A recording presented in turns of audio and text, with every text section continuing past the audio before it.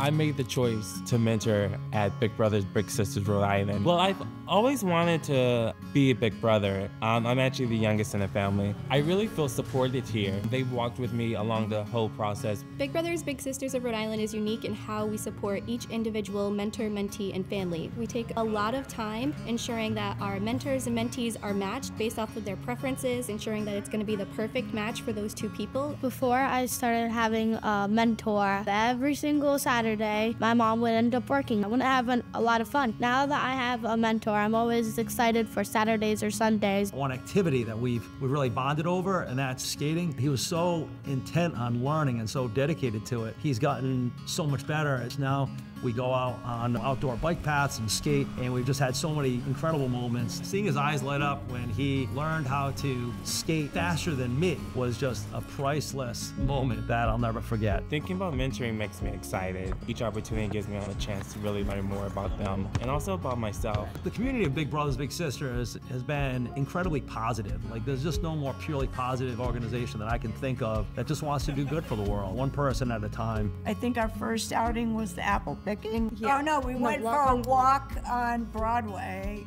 We laughed all the time. It was great. Whenever my time with Tanya comes to an end, it feels bittersweet because my time with her is always enjoyable. It's been a lot of fun watching the journey. Being a part of Big Brother Big Sisters of Rhode Island has really given me a sense of being anchored, not just with my connection with my mentee, but also with the Providence community.